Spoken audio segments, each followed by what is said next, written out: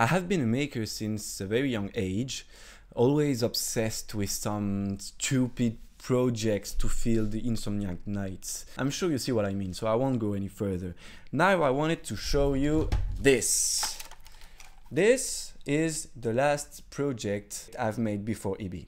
It is a little 3D printer I had to create for my graduation diploma. Here you can see the mechanical design is good enough for a prototype. I created the user interface to slice the 3D models. Everything was going fine until the moment I had to design the final PCB to make the electronics fit in the restricted space. So the goal was to make a simple Raspberry Pi shield able to manage the LCD, the stepper motor, the pump, cooling system and so on. A simple step in theory.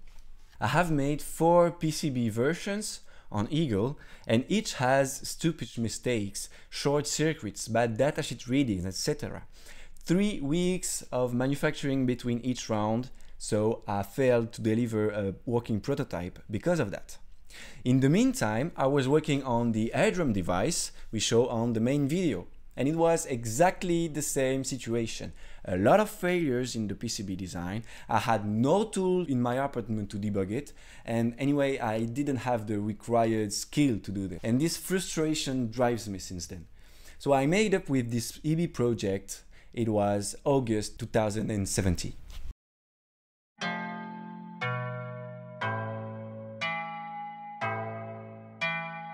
Wait for it. Wait for it. YJ Production.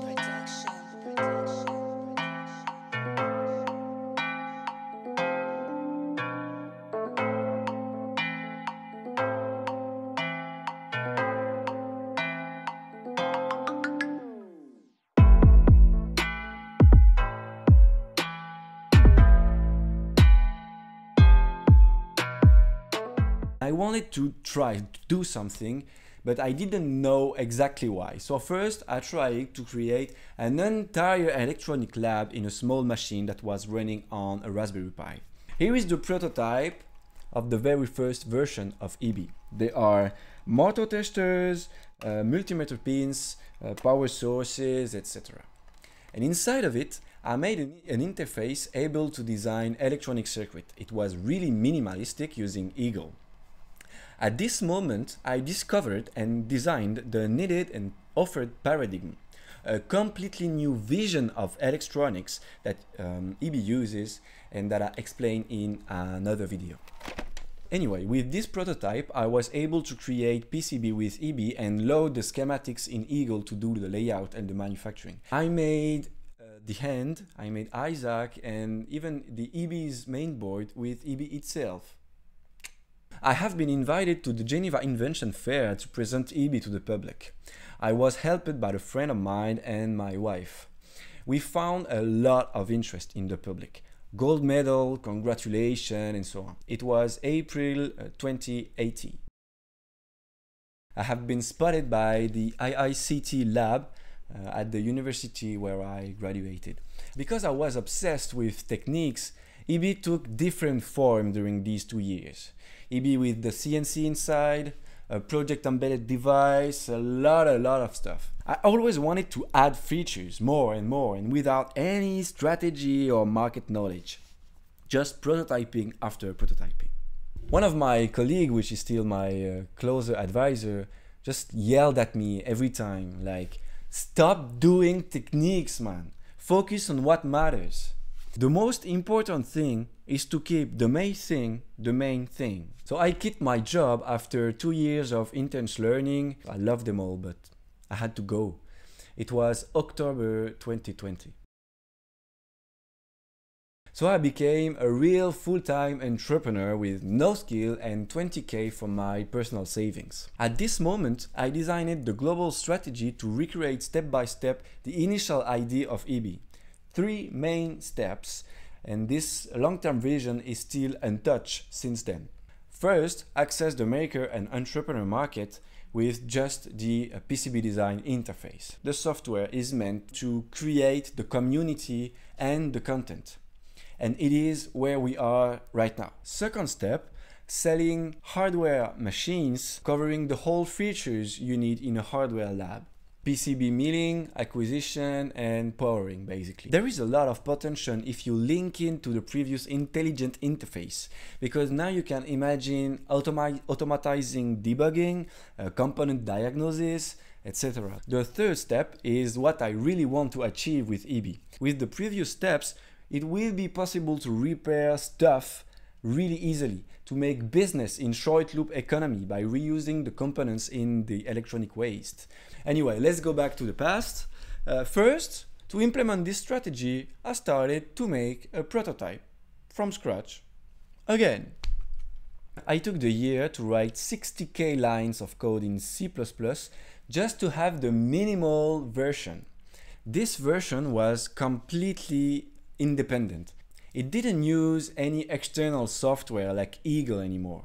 Redesigning an entire CAD software tool from scratch is a lot of additional work. But now I have to admit, we have a fully independent software. We can do whatever we want without any external limitations.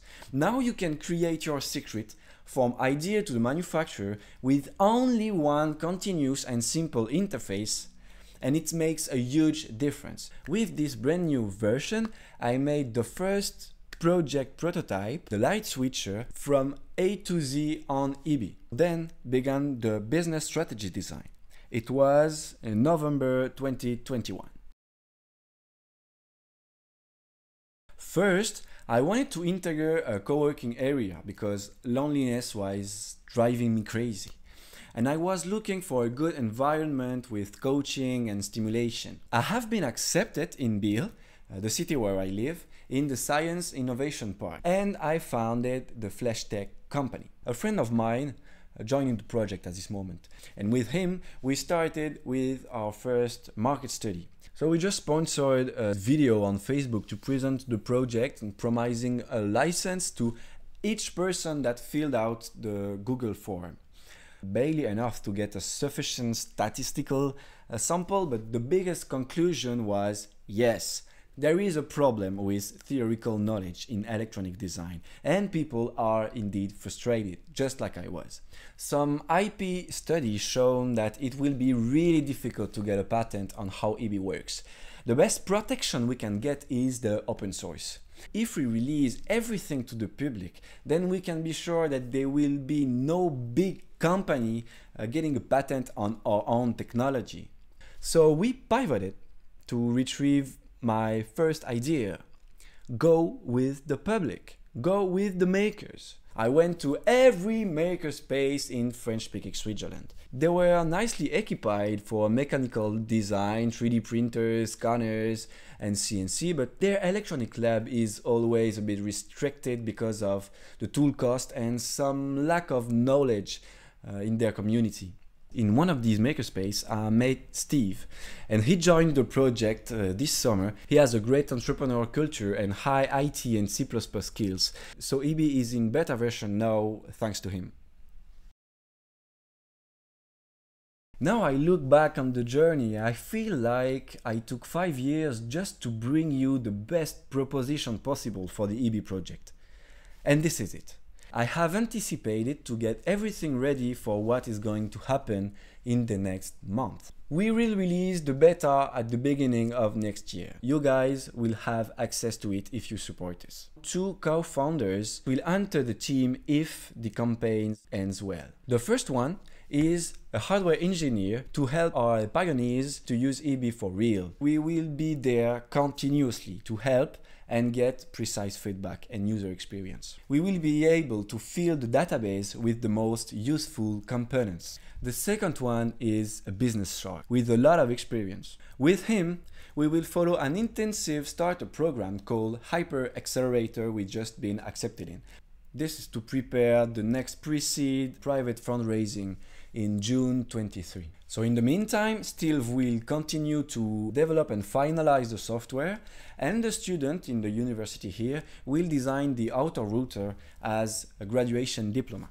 So if everything goes well, in the summer 2023, we will release EBE as a final product, and we will have enough cash to finally get paid for our work. It will be the real start for a long adventure. I'm really looking forward to it.